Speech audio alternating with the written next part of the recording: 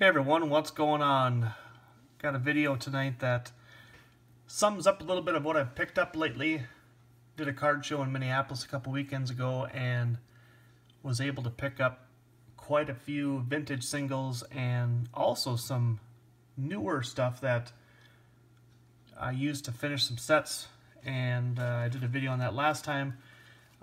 Some more came in and I'm going to show those as well. So the last video I did had me talking about the 86-87 Fleer basketball set, and that got me down to one card, and just by chance I was able to snag the last card, which is, it's actually graded. I'm going to pop it out of it. The holder is in number 4, Danny Ainge.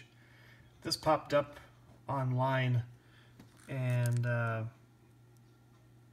buy it now at $10, free shipping, and I couldn't pass it up, especially when it was already slabbed and no evidence of recoloring or anything, which is always a concern with 86-87 Fleer. But so I grabbed that one, and now the base set, I guess, or the set is complete.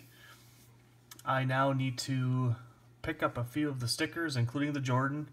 I did have one at one time, but I got rid of it. It was really rough, and someone wanted it just to say they had a Jordan sticker, so I traded it off, and with the intent anyway of replacing it one day. So now the search is on for one of those. But this one completes the base set, or the set for 86-87 Fleer. So that was fun. I'm going to blame Baseball Collector a little bit here, because he has gotten me into picking up some random graded cards that have no rhyme or reason other than the fact that I just like them. And I don't believe I showed 3 of these before, but I'll do that now. And as a product of the 80s growing up, you can't go wrong with Larry Legend. And one of the very first basketball set I ever put together was the 89-90 Hoops, and love these cards, and found one in a 9 in a new holder for under $10, and I had to have it. One of those impulse buys, maybe, I guess you could call it. And along with that, in that same set, is the Jordan, and again in a 9. I want to say this one was 15, give or take a little bit. And then any fan of the NBA in the 80s, and I'm not a fan of it right now. I just don't like the brand of basketball it has. But Sir Charles in the 89 Fleer, 89-90 Fleer, with the old school Sixers jersey and logo, just another great card. Just like the looks of it. Again, no rhyme or reason. So I picked those 3 up. And then on the baseball side, late night shopping again. And you got to be careful with that sometimes. But 86 Topps, Mike Schmidt in a PSA 8. And probably $6, $7, somewhere in there. Just like picking up random graded singles from the 80s now, of players that I enjoyed watching grow up. And so I snagged the Michael Jack Schmidt 86 Topps in an 8. Alright, so on to some of the other recent pickups. I'll actually stick with a basketball theme, and I'm not a major collector of jersey cards, but Pacific Crown or Crown Royale this year has a really cool set of jerseys, and quite a few stars from the 80s in it. And I picked up 2 so far. The first is Larry Legend, and the other one is the Doctor.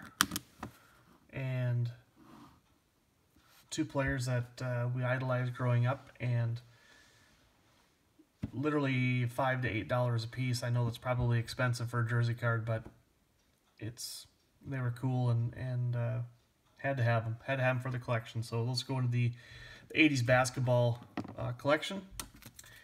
And then one random baseball pickup. Being a Twins collector, you sometimes get not bored, but you get a little stagnant with what you find, and every once in a while you come across something that you think that it's a really cool card, and it's got a signature on it that you really like, and a player that you watched growing up. And Tim Raines from 5-Star. I think this one was $12 shipped, or maybe even less than that. Maybe it was 10. Guy on one of the trading sites I'm on had a bunch of stuff, and I just thought it was really cool. The old school Expos unis, and I thought he's a Hall of Famer. Hall of Fame auto for $10 approximately. You can't go wrong. Favorite NFL football player is Adam Thielen. And just to share a little tidbit about this, I started teaching in the year 2000, January 1st of 2000, and my first teaching job was in Detroit Lakes, Minnesota, and that is the hometown of Adam Thielen. And I had to go back and do some looking, but I am 100% positive that he was one of my students my first full year of teaching. And obviously he wouldn't remember me from anywhere, and that's fine. I mean, that's not the point. But it's kind of cool to say that you've had an athlete that is regarded as one of the top receivers in the NFL that came from small town Minnesota. And so I pick up cards of his when I can.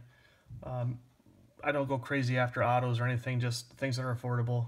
And this one was really, really reasonable. I ended up snagging it for about $12, I think. So pretty cool. And then in a previous video, I mentioned about living in Fargo and how our college football team, North Dakota State, is every year in the hunt for the FCS national title. And this year they won it again, so that's 7 out of the last 8 years. I know it's not a big deal to most people, and that's fine. Believe me when I say this, I don't believe that they could hang with Alabama or any of those, so don't grill me on that. But the quarterback, Easton Stick, they are saying he is starting to climb draft boards a little bit. And the latest report I read was he could go as high as the 5th round, which is still, I mean, it's outstanding in general. But to come from the FCS, obviously Carson Wentz, who went to North Dakota State, going number 2 overall, and before that Joe Flacco for the Ravens. Now he's moved on, but and also Kurt Warner played in the FCS, was Division I AA at the time. But this one, being that he played for NDSU, I snagged and was pretty thrilled to grab that one. The other thing that I will show is I see this is getting to be 9 minutes, is I picked up from my favorite card shop in Minneapolis, the Twin Cities Sports Collectibles, the 50-cent bin that I mentioned before. I struck again, and this time he had it loaded with 63s, and no creases, some centering issues, but for building a set at 50 cents a pop, and then he always cuts you a little bit of a deal at the end, is well worth it. So I grabbed all the 63s that I could, and said thank you, because they're just in really nice shape for being that old. And I know a lot of card shops won't sell stuff that cheap. Card shows, I mean, you're lucky to find them for $1 a common. But for building a set, this was pretty cool. Bill Rigney, who was also manager of the Twins. There he is with the LA Angels. Okay, Bob Del Greco, Ed Lopat, Frank Torrey, Joe's brother.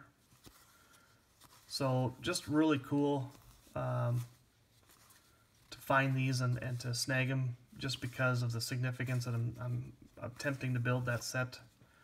And I know it's going to take a while, but Stan Williams pitched for the Twins also.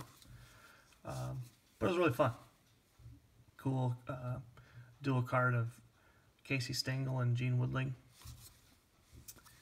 Pitching leaders, Camilo Pascual, the Twins, on there.